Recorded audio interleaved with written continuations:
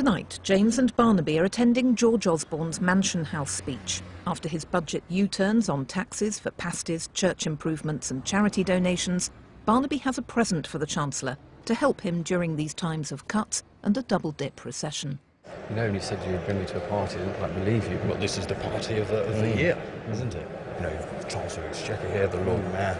It's really the place to be. What a room, eh? What a room. Probably the most beautiful room I've seen. In fact, I think I'm giving him a present. Yeah, exactly. That's Mr. Osborne, actually. George, a GCSE Maths textbook, just in case you need it. Well, double dip and all that. I thought I might help it. Well, you need some help with the economy. Why are you being such a twat? I've just given him a textbook. Barney, what are you doing? Barney, that's so embarrassing. What are you doing? I'm just trying to help. You're out. Double dip recession. Sorry, you're out. I'm really sorry. I'm really sorry. I was just trying to help. What is that about? That's ridiculous.